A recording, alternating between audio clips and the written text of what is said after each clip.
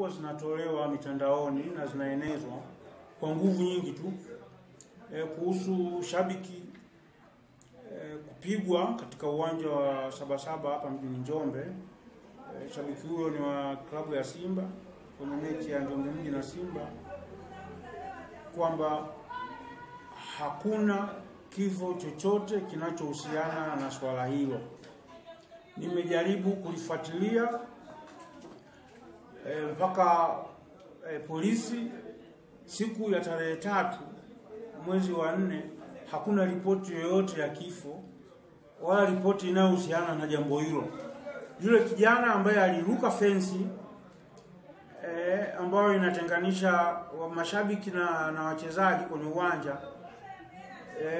yeye alikwenda tu akachukua kile kitambaa, taulo kile cha kujifutia jasho au uchafu wote au vumbi cha golikipa kwa imani za kishirikina, na akarudi tena nje ya fensi. Alikamatwa na baadaye polisi wakamuokoa, na kama wote ambao tulishuhudia aliwekwa pale chini ya ulinzi, na baada ya mchezo walimwachia. Kwa hiyo yule kijana hakuna taarifa yoyote ya jambo ambalo lilitokea baadaye. Kwa hiyo nadhani yuko vizuri tu, wala hakuna tatizo lolote. Kwa hiyo na swali hilo nimelizungumzia leo kwa sababu hata Rais Karia ameniuliza.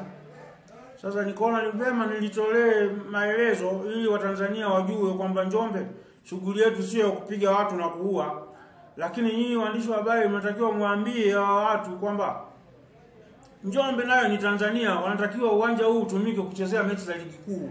Kumekuwa na vita kubwa ya kutaka uwanja wa Njombe usitumike.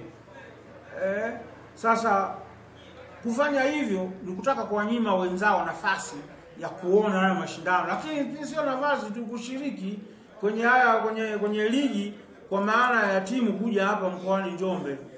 Kwa hiyo usalama upo wa kutosha kama ambao mliuona, lakini mtu kuruka fence na kuingia uwanjani, hata viwanja kama Old Trafford na viwanja vingine huwa mnaona hizo incidents zinatokea kwa sababu mtu anatoropoka.